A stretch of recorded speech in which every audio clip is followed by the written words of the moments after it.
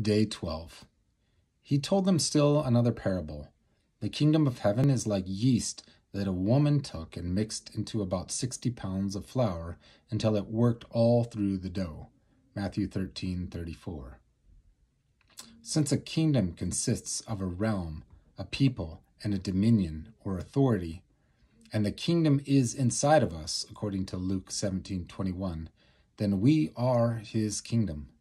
This means we bring the yeast of the kingdom to permanently infect the world wherever we go. We literally don't always need to say something, do something, or be something in particular at all the time.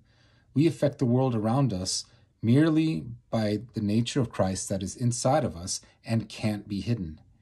It is impossible for flour to infect yeast. There is nothing that it possesses to contaminate. It's merely flour. This is the nature of the evil world. It's just empty, like darkness without light. The biggest issue that believers can have is when they become like the world and become spiritually ineffective, like salt that loses its seasoning, according to Matthew 5:13, or yeast that doesn't work. Jesus wants us to embrace the power and victorious nature of our kingdom, that is, his and ours. Look at the sphere of people, the dough, that you touch on a regular basis with new perspective.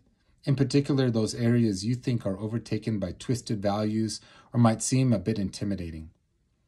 Write down some things of how it looks different, realizing that you are the yeast that permeates the dough of that sphere of influence. Whether it's your family, your classroom, your neighborhood, your work, your community, even your city, your state, or your nation.